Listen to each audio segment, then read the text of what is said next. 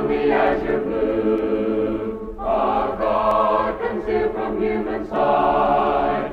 He did disguise with heavenly hue, and frame the world with his great might. There is a God. God has blessed us in many, many ways with many precious things. And sometimes we have a tendency just to take these things for granted. One of the things that God has given us are our souls, isn't it? The Bible says that God formeth the spirit of man which is in him. Each one of us, whether we actually think about it or not, has a very precious, immortal soul that dwells deep within. And folks, it is the most valuable thing that you and I possess. But God has also given us our bodies, hasn't He? I find it interesting that hundreds and hundreds of years ago, David, as he contemplated his body, said, I will praise Thee, for I am fearfully and wonderfully made. David did not need all of the scientists to dig deeply down into the depths of his being in order to see how remarkable he truly is. All he had to do is look upon himself and all that he could do with his physical body, and he knew, I have been blessed with a gift. And he was thankful for that. Another thing that God has given most of us is a fairly good measure of health. Now, I realize that as we get older, our health begins to fail, and we have various difficulties that we have to struggle with. But folks, for the most part, all of us through the course of our normal lives have been blessed immensely with wonderful health by the Almighty God. And that health is a blessing, isn't it? But another gift that God has given us is the gift of life. Folks, life is very simply defined as animated existence. Another individual defined life as follows: that period of time between conception and death. Folks, life is what you and I are living right now at this very moment. And it doesn't matter whether we are a little child or whether we are in our 80s or 90s. We are presently enjoying the gift of life. And yet, some individuals neglect it and maybe even treat it badly, don't they? We find that there are some individuals who just don't take care of the life that they've been given.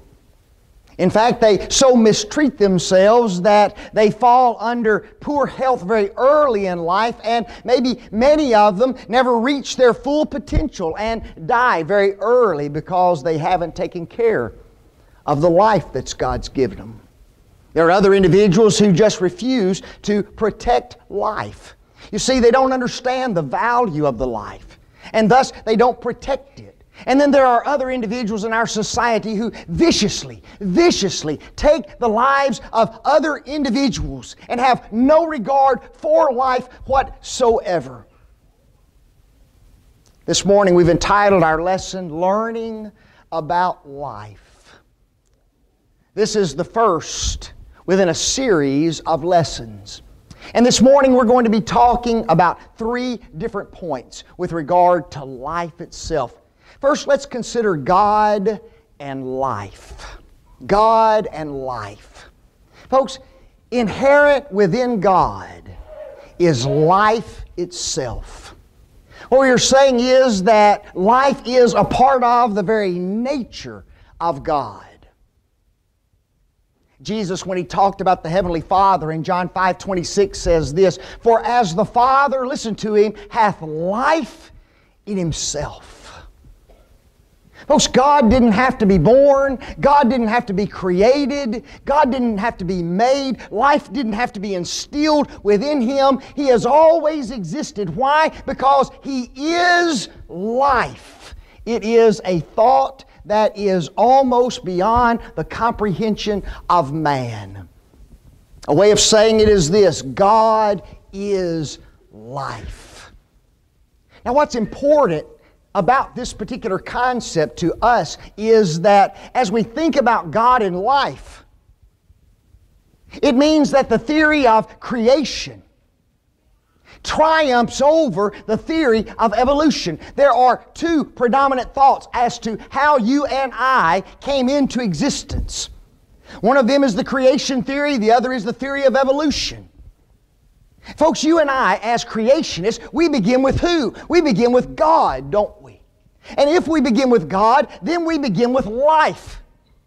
Evolution, on the other hand, begins with something totally different. Where do they begin? Folks, they begin with gases. They begin with matter. They begin with something that is just as lifeless as it can possibly be. It can't think, it can't reason, it can't speak, it can't see, it can't do anything on its own. We say life comes from life, don't we? And the evolutionists would have us to believe that life comes from absolutely dead matter. Folks, you and I are more rational than the evolutionist, and we don't have to have as much faith as the evolutionist has to have. Did you know that? Because we begin with God, who is life, don't we? When we think about God and life, folks, God is the source of all life, isn't He? We go back again into the Scripture, and in Acts chapter 17, verse 25, Paul is standing there atop of Mars Hill. He's looking at those Epicureans, he's looking at those Stoics, and he's speaking to those Greek philosophers, and he says this: it is God, that unknown God to you, that gives us life and breath and all things. It is in Him that we live and move and have our very being. You see, because God is the source of life, isn't He? From the very beginning, God has created life on this planet. In Genesis chapter 1, verse 20, the Bible says this: and God said, let the waters bring forth abundantly. Watch this. Every living creature that hath life. Folks, when God created this world, everything He put in the waters had life within it. Why? Because God instilled it therein. We jump down just 4 verses, and we have God speaking again. And God said, let the earth bring forth, listen again, every living creature after its kind. When God created this planet, there was absolutely nothing dead on it, folks.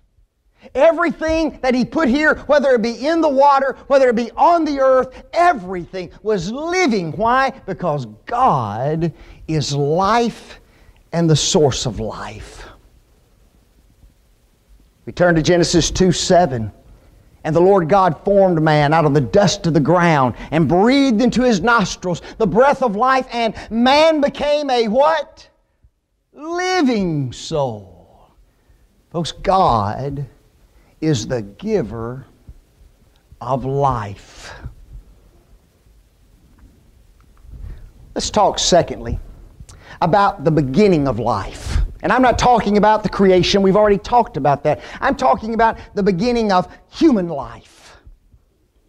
As we've already stated, God miraculously created both Adam and Eve, did He not? We've already read Genesis 2, verse 7, wherein God breathed into Adam's nostrils the breath of life, and he became a living soul. But in order for man to be here, and in order for man to exist, there had to be a female ultimately produced, did there not? And God did exactly that. He caused a deep sleep to fall upon Adam. He took one of his ribs, and the Bible says this: and the rib which the Lord God had taken from man made He a woman and brought her unto the man. A simple rib. God cloaked it in flesh, instilled within it life, and brought this beautiful creation unto man as a living being. So life came through miraculous means, did it not? God miraculously created Adam. He miraculously created Eve. But then I find it interesting that He told these two individuals to go out and to repopulate the earth, didn't He? And God blessed them and said unto them, be fruitful and multiply and replenish the earth. Within humans is now the power to do what? Create life. We call that procreation, don't we? There's something that we need to understand about that. Folks, procreation at that point in time became a part of the natural laws of the Almighty God. Now I realize that Adam and Eve were created miraculously. But there has never been another human being who has been created miraculously since that point. Every one of them have been procreated, have they not?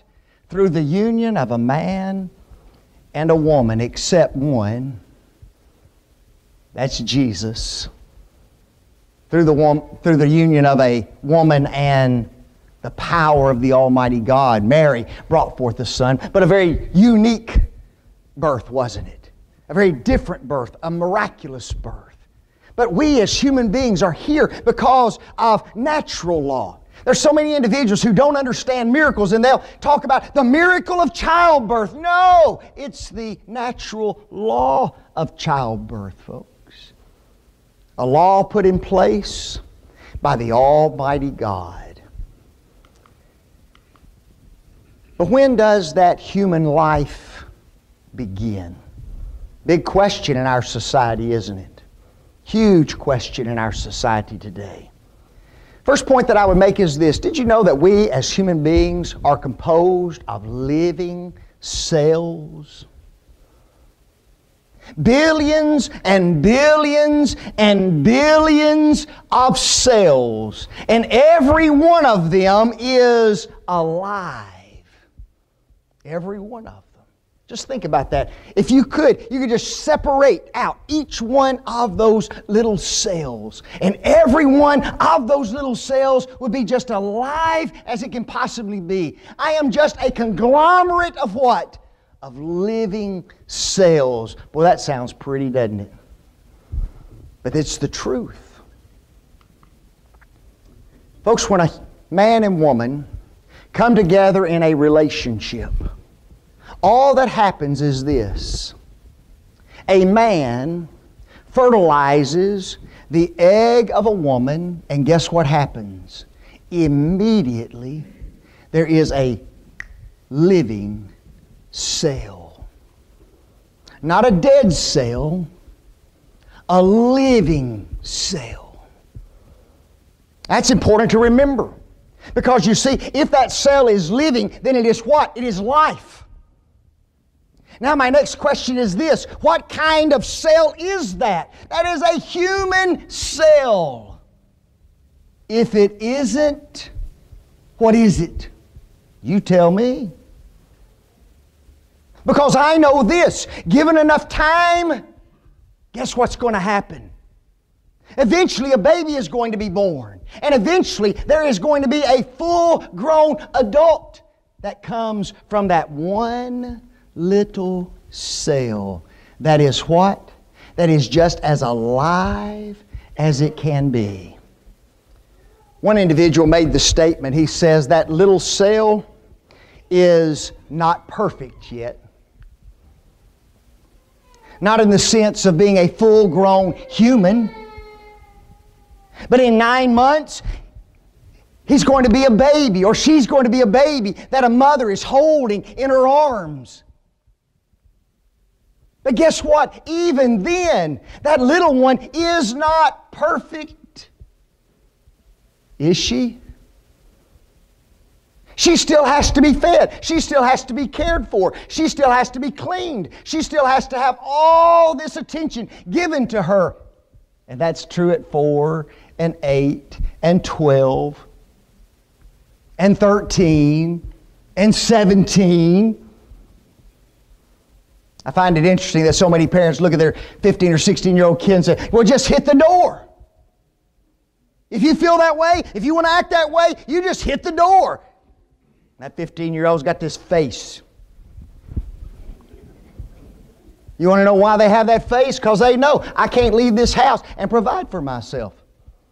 Because Mom and Daddy are still doing what? Mom and Daddy are still taking care of me.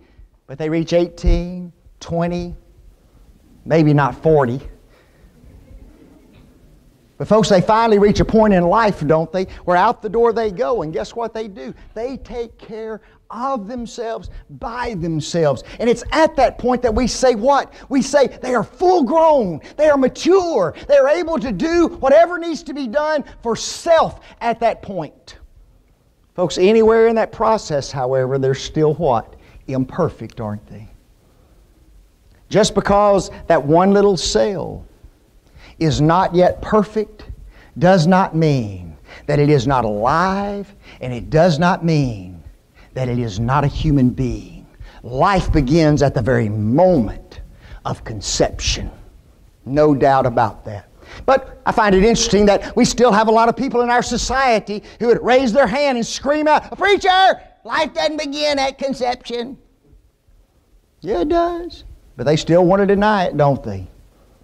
Here's what I find interesting. Did you know that the heart beats in that little baby that was just conceived at 22 days? Folks, that is before a woman even knows she's pregnant. Did you know that? 3 weeks. And there's a little heart inside that little bitty being that's pumping. And what does a heart do? Hearts pump blood. Now that's important because in Leviticus 17:11, guess what the Bible says? For the life of the flesh is in the blood. If there is blood coursing through that little bitty creature in that mom, guess what? That is life. Now, I don't mean to disturb you by this next picture, but I want you to see something very important. That is the picture of a 12-week-old baby. I don't know about you, but I see a human being, don't you? Head, eyes, nose, mouth, hands, body, feet. You convince me that is not a person. Convince me of that. You'll never do that. And yet there's a lot of individuals in our society today who will say, that right there is not even a human being yet. Are you kidding me? How can you see that and not say, that's a human? You see, because still people deny it, don't they? Folks, you and I honor the Word of the living God, don't we? That is our standard. That is our source of proof. I find it interesting when we turn to Luke 2 verse 12. Angels appear to those shepherds in the field, don't they? And those angels tell them to go find the Messiah. And they say this, "And this shall be a sign unto you. Ye shall find the babe wrapped in swaddling clothes, lying in a manger." You see the little word babe? Comes from the Greek word brephos. Now at that point, guess what? Jesus is already born, isn't He? He's already outside the womb. We turn back just one chapter, Luke 1:41. And the Bible says this, "And it came to pass, when Elizabeth heard the salutation of Mary, that the babe leaped in her womb." Wow. Folks, the Greek word is identical. It's brephos. But this time, the little baby isn't outside the womb. The little baby is inside the womb. And the Bible says that the babe, the brephos, the same one used of Jesus outside the womb, leaped in the womb of Elizabeth. Folks, as far as God is concerned, it doesn't matter whether that child is in the mother's womb or whether that child is outside the mother's womb. It is brephos. It is a babe. And we've got to hold on to that in our world, don't we? We turn one other verse, Jeremiah 1 verse 5. God is speaking to the prophet Jeremiah, and he says this, "Before thou wast formed in the belly, I knew thee. And before thou camest out of the womb, I sanctified thee, and ordained thee to be a prophet among the nations." You see, one of the ideas in our society today is this, that little baby in the mother's womb is not really its own individual. It is just a part of mama. It is just a lump of flesh that mama can do with as she chooses. Oh no. Folks, the Bible says that before Jeremiah was even put in her belly, he was known to God. And when he was there, guess what God did? God sanctified him and ordained him to be a prophet. Did God see a unique, one-of-a-kind, only individual in Jeremiah's mother's womb? Yes. Folks, it is a human being, life, that is in the precious womb of the mother. You see, life begins at conception and is perfected over the next 18 or 20 years. Let's talk briefly about some of the essentials of life. We've already talked about two of them. One of them is God. Folks, if God didn't exist, guess what? There would be no life. Even if there were masses of gas or whatever out there in the universe, if God didn't exist, there would be no life, because non-life cannot produce life. Only God can. But notice secondly, and we've talked about this, in order for life to come into existence, there has to be a man and a woman. And if you will look at the screen, I've got out beside there, man, husband. Woman, wife. There's a reason for that, because the other is not authorized by God. Just because you're a man who can make a baby and a woman who can make a baby don't mean it's right. I will therefore that the women marry and bear children, Paul says to Timothy in 1 Timothy 5. There's an order. There's a place wherein children are supposed to be conceived. It's not just a man and a woman. It is a husband and a wife that are to bring children into this world. They're absolutely essential, aren't they? Never seen a husband make a baby without a wife. Never seen a wife make a baby without a husband. Takes two, doesn't it? So we've talked about those, but let's talk about these next ones in a little bit more detail. Folks, in order for there to be life, there has to be a very caring, kind, giving, sacrificial mother in the process. Do you know that? That's a part of motherhood, isn't it? And sadly today, in many, many places, we find that women get pregnant and women bear children, and guess what?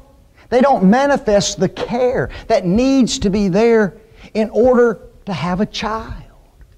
You see, there are some women who are so selfish that the moment they find out that they are pregnant, the only thing that they can think of is themselves. I can't do this. I don't want this child.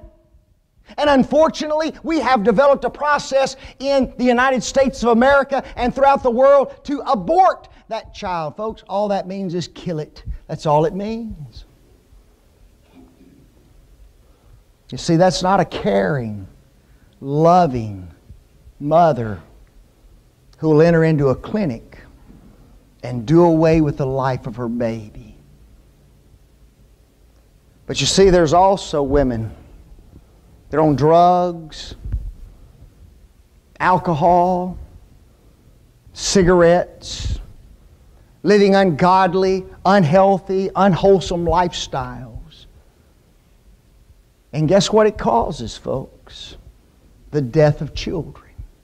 Sometimes that death happens in the womb. Sometimes it happens out of the womb. Let me read you 2 examples.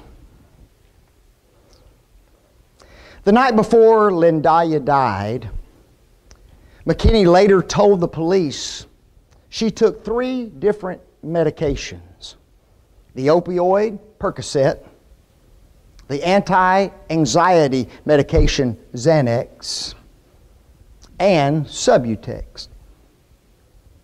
Lindaya's grandmother noticed that McKinney's knees were buckling under her when she stood. McKinney recalled that she later fed the infant, but didn't know what she did with Lindaya after that. The next morning, Lindaya's grandmother tried to wake McKinney, who lay at the foot of the bed. Twice the grandmother asked where the baby was. Then she saw a corner of Lindaya's blanket beneath McKinney. "Oh my," the grandmother told the still high McKinney, "You're on the baby." According to the death report, the state of Kentucky ruled that McKinney's neglect had caused her baby's death. Folks, that's not uncommon. Did you know that? In Utah, a 17-year-old girl named Jaslyn Raquel Mansfield died last year of acute methadone toxicity.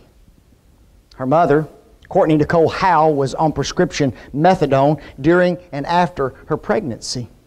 Howe told authorities that she twice used a syringe to mix the narcotic with children's Tylenol. Her reasoning: Jaslyn wouldn't eat or sleep, and she wasn't her normal baby anymore.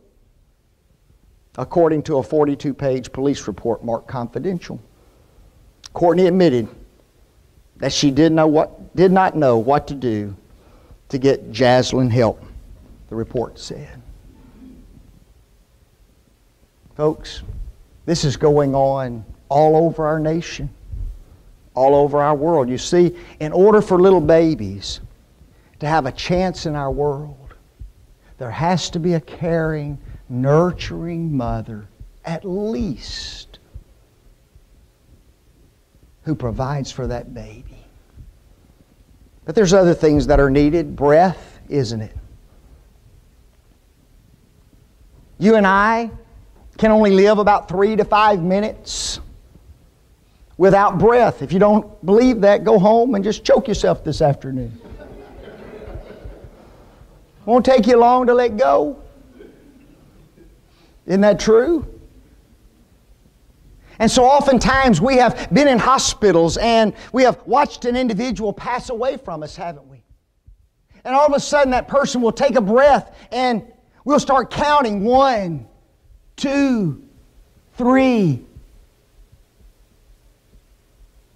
And maybe it's 15 or 20 or 30 seconds, and finally they either breathe out or gasp and breathe again.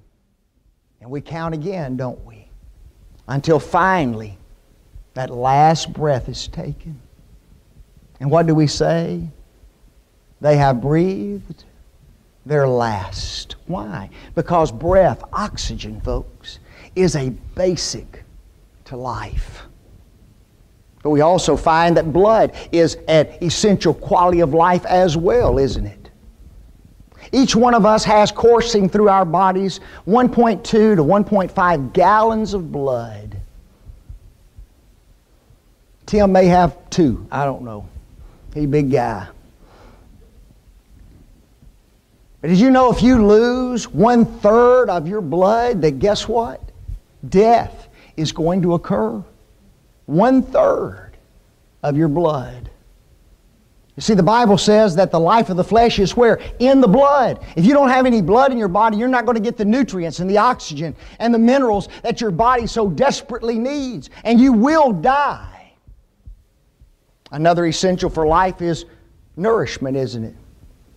Most individuals can go about 4 to 6 weeks with no food. They can go somewhere around 8 to 10 days with no water. And part of that nourishment also involves a good night's sleep as well. And as of this date, they don't know exactly how long a human being can go without sleep before he dies. But it's not long. About 5 days and you become disoriented and you become a totally different person. Some people say it doesn't take that long, it just takes a day without my nap. Isn't that right? But folks, those are absolutely essentials to life. Nourishment of the body, taking care of the body, a good diet, food and drink, and good sleep. If not, we will die, won't we? And lastly, our body must have the Spirit that God has placed within it. For as the body without the Spirit is what? Dead, the Bible says. Jesus was hanging there upon the cross of Calvary, and the Bible says in Mark 15:39, and when he had cried out with a loud voice, he gave up the ghost. The Spirit left the body of Jesus, and he died there on the cross of Calvary, didn't he? You see, there are essential elements to life that must be there. And if you take away any of those things, guess what? Life cannot exist and continue to exist. What have we learned this morning? We've learned that we've only scratched the surface of really talking about what we need to learn about life. Did you know that? But folks, the points that we made, I believe, are essential and need to be learned by all humanity. One of the points that we've learned is this: God is life and He is the giver of life. Just that one fact alone would radically alter the world, wouldn't it? I guarantee it'd radically alter the United States of America. Also, life begins at conception. The very moment that egg is fertilized, a living cell is developed and life begins. We've also seen that there are essential elements of life that must be present for life to continue. In our next lesson, we're going to talk about something pretty interesting. Taking life and the giving of life. And both of them involve death, doesn't it? The giving of life. We talk about suicide. That's the what? The taking of life, isn't it? We'll talk about that. But then we can also talk about an individual being willing to what? Give his life for another person. And folks, that's different than suicide. So you'll have to set aside 2 weeks from today, because that's when that lesson will get taught. Because I'll be out of town next week. Life. Folks, life is precious, isn't it? It's a gift. That's what we talked about at the very start of our lesson. It's a gift given by God to us. So the question that we ask is this: how are you living your life? We can live it in one of two ways. We can live it to the honor and glory of God, or we can live it frivolously, fecklessly, and selfishly for our own selves, can't we? Today, do you need to render your life to the Almighty? You can by obeying the gospel. The steps are simple. Hear the Word of God. Believe in the Christ as the Son of God. I find it interesting. Jesus said that what? I am the way, the truth, and the life. John 14:6. Repent of sins, confess the name of Jesus, and be immersed into Christ, and arise. And guess who you put on? Christ, who is our life, the Bible says in Colossians chapter 3 and verse 3. My friend, maybe you're an erring child of God. Your life used to be well spent in the service of God, and now you spend it more for self than for God. There's a song that we sing, isn't it? All of self and none of thee. Folks, it needs to be just the opposite. None of self and all of thee. Do you need to repent of sin and ask God to forgive you? Why don't you confess that sin? We'll pray with and for you as together we stand and sing.